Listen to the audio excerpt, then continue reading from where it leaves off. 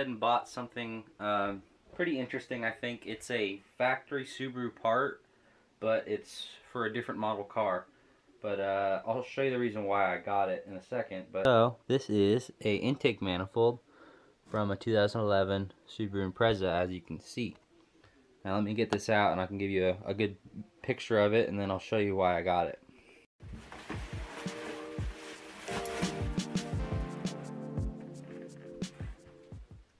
Okay, so I have it out. You can see it's the intake manifold, the TGVs, the fuel rails, and yeah, the whole fuel rail system. It's got the Mishimoto coupler and a throttle body. So with all this stuff, the reason I bought it was for the fuel rail system only. And then I'm probably gonna do something with these TGVs. But if you look at this, you see that those are top feed injectors right there. Let's see if I can pull it out real quick. So there's the injectors that came in this thing. And I didn't even buy this for the injectors, I just bought this for the fuel rails, for these top feed injectors. So let me go show you my car real quick and see what we're dealing with. If you look down there, those are my injectors for this car, but if you look at the intake manifold, it's all the same. You can't really see the TGVs all that well, but everything is the same. Looks like my dipstick popped out again. So yeah, these are what are called side feed injectors, and that's a top feed injector. So you can see this is where the fuel comes out, and this is where the fuel goes in. These ones, the fuel goes in from the side. That's why it's called side feed injectors, and this one's top feed because the fuel comes in from the top. All right, so there's a couple reasons why you want top feed injectors over side feed injectors. One thing being is selection. With top feed injectors, you have a lot more aftermarket support. If you want to get a bigger injector, there's a lot more options out there for top feed. Also, I'm not quite sure the exact reason why, but the fuel spray pattern for top feed injectors is, I guess, more reliable than side feed injectors. It's a better spray pattern, and you can make safer higher power levels safer with top feed injectors than you can with side feed injectors. The main reason I want top feed injectors is because I'm planning on running on E85, so I need a larger injector to pump more fuel in, because E85 has like a third of the burn power, I think. So you need more fuel to go in, so you need a bigger injector to put the more fuel in versus if you're running 91. So if you didn't know, the motor that's in the 05 to 09 Subaru Outback XTs and Legacy GTs is the same motor that's in the 2008 to 2014 Subaru Impreza WRXs. So a lot of the performance parts are available for WRXs because they're more popular to build than Legacy GTs and Outbacks. So you kind of just got to know what fits and what doesn't. But in 2007, they came out with the top feed fuel injection on the Legacy GTs and Outback XTs. My car's an 05, so I still had the factory side feed. But if I bought a 2-year older car, it would have the top feeds. But this came off of a Impreza. I would have bought a Legacy GT if they had it, but they just had an Impreza intake manifold, and this whole setup right here was $125 shipped. So it's a pretty good deal for all this stuff. All I need is the fuel rails and the TGVs right here.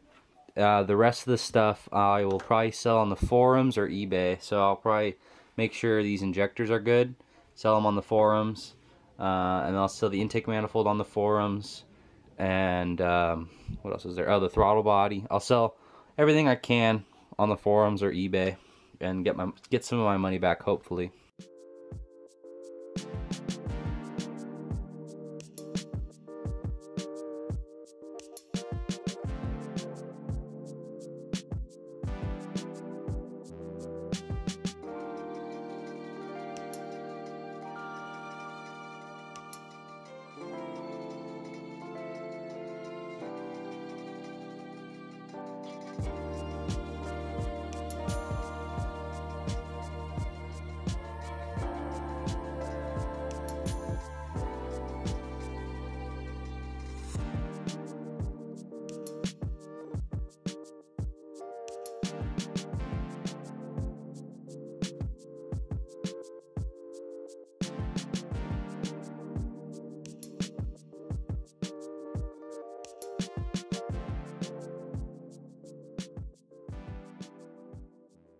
So if you take a look right here, these are your TGVs. It stands for turbulent something, I don't know. But it's basically like a half butterfly valve. Now, the only time these are on or closed is when the car is, the first 30 seconds of startup. So it's pretty much like a choke. So it closes this, less air gets in, car chokes, and then once the cars run for 30 seconds or warmed up, it opens them up like so. Now, if you look in there, you can see that, it's still kind of open, but there's, that butterfly valve still in the way to impede flow. Let me hold it up to the light. So if you look through it, it's still not straight through. So what a lot of people do is you can buy Tgv Deletes, and it's just like a billet aluminum part that has this part removed, so that it's straight through.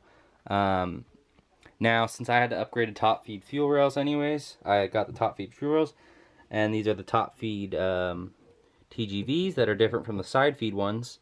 So in buying these, I think I'm going to try to do the Tgv Delete myself, which a lot of people also do. It doesn't seem to be too hard, so I'll probably start working on that soon. So if you were to try to do a top feed conversion on these cars, I think it's like somewhere within like the $1,000 range, but you'd have to buy Tgv Deletes that are side feed to top feed conversion. You would need top feed to side feed fuel rails, and you need to get custom like braided lines to, connect to everything. But I kind of want the car to be somewhat stock looking. Now I have, if you've noticed, I've bought a bunch of black parts. I haven't bought all my dress-up parts yet, but all the parts you're able to see from the outside are black. And I didn't really want some shiny, fuel rails up here that you can see. So it being that this is a stock component, it's not flashy. I'll clean it up and make it look good, but it's not going to be like pop. This thing's aftermarket, because, if I get pulled over in California and they see a lot of stuff, it's not going to be a good time. So I'm trying to keep the outside looking somewhat stock for the most part, not have like red and blue everywhere. Okay, you guys, so on the table I got the stuff I'm going to be using, minus the injectors, and then over here I just put all the other stuff that I'm not using. So I did some quick math, I guess. So I wrote out, the cost of the parts and stuff you need to buy to do a new top feed conversion, and then this OEM top feed conversion. The Tgv Deletes are $270. Fuel rails are $200. The fuel lines to go to the fuel rails $250. The injectors are $520. The fuel pump is $70. Total of $1,310. Now, for this stuff, I just did my calculations, including $125 for the price of the fuel lines and the TGVs coming out. So TGVs, I just put free.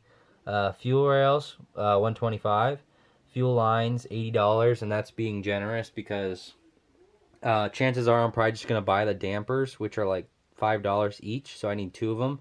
So chances are the fuel lines are only going to cost me $10, but, I might do a little bit more. So, but this is how much used fuel lines with the dampers in them cost, is around $80.